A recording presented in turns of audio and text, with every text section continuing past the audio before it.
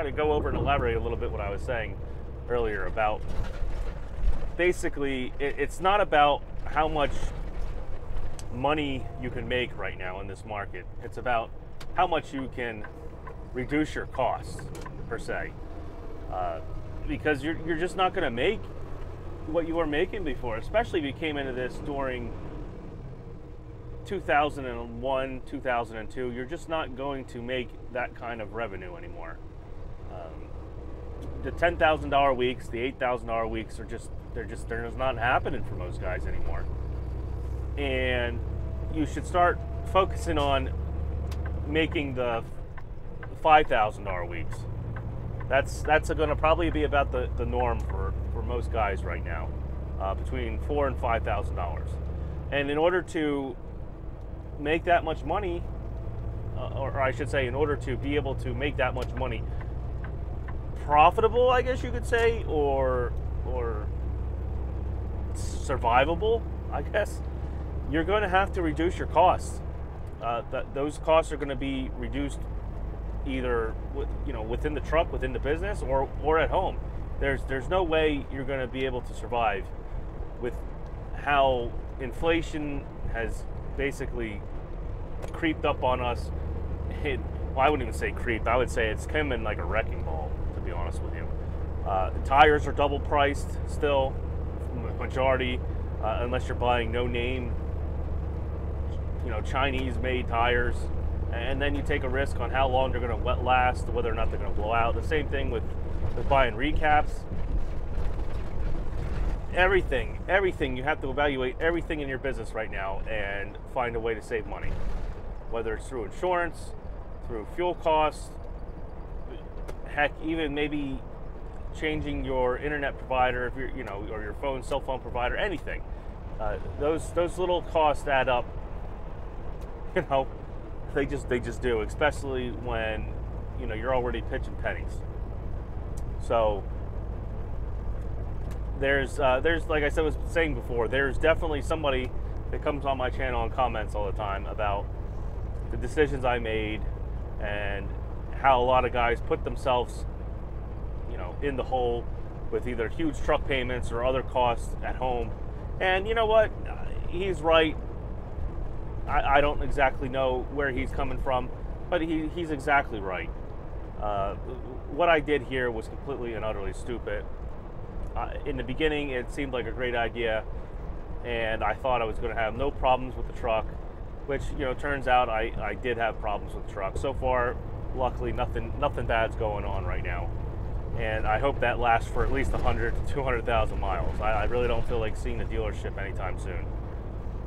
That being said, most guys are driving around in used equipment that they've overpaid for, and that just simply ain't going to happen. They're going to simply have breakdowns. And unless you have lots of money saved up, when the times were good and you had no major catastrophic problems, here's a big boy coming by, you're just going to be screwed. Like I said, you're going to have to figure out how to save money, mostly, because you're not going to be able to go out there and increase your revenue. That's just not going to happen right now for the majority of guys. I'm not saying it ain't going to happen for everyone, but I mean, realistically, come on. Some of you guys are looking at pipe dreams, like you think that the market's going to automatically come back and things are going to be great, and it doesn't work that way. It's never worked that way. 2018, we were making $3-4 a mile. At least I was, religiously, in flatbed. And near the end of summer, the bottom fell out. It just fell out into 2019. And the same thing happened then, not on the scale, and we didn't have the massive increase in costs like we do now, but it's pretty much mimicking it. And like I said, this market's happened before, just not this rough. Like, costs did not double, and then the market fell. But you're just going to have to work through it. You're going to have to set yourself up, like I said, to save as much money and pinch as many pennies as you can. Unfortunately, I can't do that. I have lots of old debt from when I had, the business, my authority, the 2 drivers, that majority of which is paid off, but I still have payments towards it. It's not gone completely 100% yet. I still have the payment for the the 9400 International too that I'm paying for, on top of the payment for this truck, my insurance. To be honest, if you probably went through and included my debt, like the debt payments into this truck payment and everything, I probably have easily a $6,000, maybe more. Let's see here, $500 or so. Well, it's almost $600 for the truck payment that I got lowered. Yeah, I'm over $6,000 between the truck payment, my insurance payment, my business debt. Like, I have a couple credit cards that I'm still paying on. They're almost paid off, like I said, but I'm still paying large payments to pay them off. I have the truck. I'm in a very bad place. And, you know, initially when I started out, if you go through my videos from the past couple months when I got this truck, I was making money hand over fist here with this dedicated carrier. I was still doing $8,000 weeks. And I didn't think that was going to end. Maybe cut back a little bit, but it is cut back a lot more than I would ever have thought it would. Sometimes, if I have a good week, I'm up into $6,000, $7,000 gross, you know, if I'm lucky. But lately here, my gross have continuously fallen, and they've been very erratic. You know, I might end up having another $6,000 or $7,000 a week again. It's very possible, but you never know. The next week could be a $2,000 or $3,000 week. For the, let's say, continuously now, I wouldn't say continuously, but sporadically, I've been having $3,000 or $4,000 weeks. I haven't hit $6,000 in at least a month. I'm still making it, but then again, it just takes a week where I only gross $1,500 or $2,000 to push me back. Not including, I get reimbursed for tolls. So when I'm stuck in the Northeast, like I've been, all those tolls I pay for out of pocket. Those $1,600 to $2,000 in tolls I pay for out of pocket. So that money has to come out of my pocket. Then I get reimbursed. Is it usually the first check that I put it in for? I mean, not the first check, I should say, the first settlement. Don't ever, if you're an owner operator, don't ever call your settlements checks, because they're not. They're not. Don't ever look at them or rely on them like checks. Anywho, now that I went off on that tangent, that money is gone. That money gets pulled out automatically out of my business account and goes to pre-pass and pays those tolls. So now I have to wait 1 or 2 settlement cycles maybe to get reimbursed, as I'm still racking up tolls into the next week or whatnot, or the next settlement. So if you start having 2 or 3, 4 weeks where I'm only grossing $2,000 or $3,000, it doesn't take long for that money to disappear between the truck payment, home expenses, what I'm trying to pay myself. I've been trying to pay myself about $1,000 a week now. And it's been very hard because I'm used to paying myself at least $1,500 to $1,800 a week. And, you know, the old lady has been accustomed to that money coming in. But it is what it is right now. And I don't know how long I can endure only grossing $2,000 or $3,000 a week between all the other bills I have and my debt, the debt that I owe. So I guess the point I'm trying to get across is, I know a lot of you guys are trying to chase profit, chase those loads, chase those miles maybe right now. But maybe you should step back and try to calculate where you can save money, what you can get rid of, what you can sacrifice. Know your costs. Run the numbers. I did a live a few days ago where I had an app, which I'll probably try to put up on the screen here when I edit this. Use that budgeting app and put in your numbers and figure out how much per mile with a calculator it's costing you based on, I don't know, 2,500 miles. The average is 2,500 miles a month. I mean, a week. Whew, a week for most guys. So the average is 10,000 miles a month, we'll say. Me, right now, what I do, since I'm stuck in this Northeast kind of run or area, there's some weeks now lucky if I do over 1,000 miles. It's getting that, and that's where I've said the $2,000, $3,000 gross weeks are coming in at, and I can't have that. I need to be running. Sure, I'm making like $265 a mile plus, or more, depending on whether or not I get Metro New York bonuses and things like that, and detention. But it's just not enough when you're running that little mileage with the cost I have. And I never thought this would happen. I never thought I'd be in this predicament.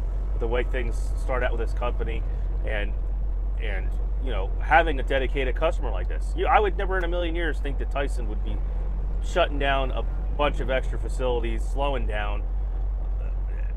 People got to eat, and people eat meat, and Tyson's like the #1 meat producer in the country.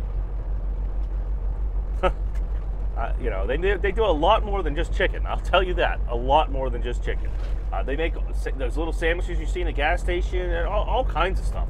All kinds of stuff they make. Sausages, Polish sausage, corn dogs. The list goes on. They make it. They manufacture it, or they have a subsidiary company that they own manufactures it. And I just, it's not even just this carrier. It's other carriers too. I've talked to Holland bus drivers. I've talked to some Prime drivers. Very few come in, at least in the terminal I usually work out, or I should say the warehouse, the DC. But I've talked to them, and according to most of the Prime drivers, Prime just in general, loads aren't moving that well. I still have a few contacts from my old Prime days that I've reached out and messaged on Instant Messenger and text, and I know the one's a freaking team. It's him and his wife, their team, and for almost a month, out of a month, they said they got maybe 15 team loads out of an entire month. They've been running like super solo or just regular solo loads, and that's Prime. I've talked to some Tyson drivers. They said their miles has dropped too. They're company guys. They get a set rate for the most part, but still, they're losing out on their paychecks. So I don't know. This is just my little monologue right now of just trying to help guys out, because I'm going to try to help myself out through this. I don't know what. I could always get rid of like the extra $50 a month I pay in my internet service for T-Mobile. But then, I'll lose out on my TV. I won't have internet service for my laptop, for uploading the videos, for making videos. But then again, I haven't really had time to be able to do that. Even though I'm not running any miles, I've been just getting shitty customers that I've had to, endure like stupid stuff like this. I have to sit there and wait and hope the load's ready, and it's hard to sleep when you're dealing with that. And sure, I could try to sit there and edit videos and do things like that, but you're just not in the mood. You don't want to get involved in putting the effort into editing and then almost have the video done or whatever you're doing, and then end up having to shut the laptop off or whatnot and get going down the road and hope, you can pick it up sometime soon so you can actually put the video out in a relatively decent time. But I mean, that really has nothing to do with making money or anything in trucking. That's just what I have problems with, putting YouTube videos out and stuff. But like I said, I could save an extra $50 a month with not having the the T-Mobile hotspot up there. Is that really going to be worth my sanity? I don't know. It's a creature comfort. But there's guys that you got to do what you got to do. If it gets bad enough, I guess I can still easily make YouTube videos on my phone. But if it gets bad enough, I don't know. Maybe I'm just gonna cut down on the videos. Like I've been trying to bring them back to having at least 3 or 4 videos a week again. But sometimes when you end up having, I always said I was going to show everything. When you end up having bad weeks like this, you just don't feel like it. You really don't. And this is going to be a bad week for me. I'm probably going to get 3 loads in. Luckily, if I'm really lucky, they send me back up to Maine. Hopefully. Even though I don't like driving through the Northeast and doing all that stuff, I need to get the miles. And I will be working through this weekend, most likely.